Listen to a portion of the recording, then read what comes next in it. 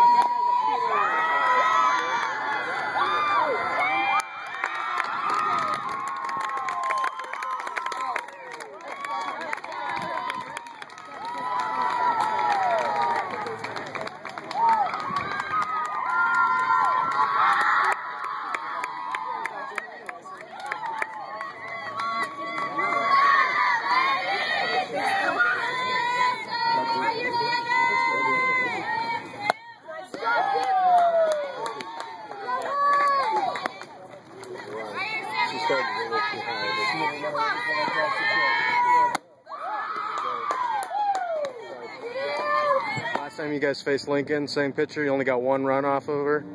What was different today?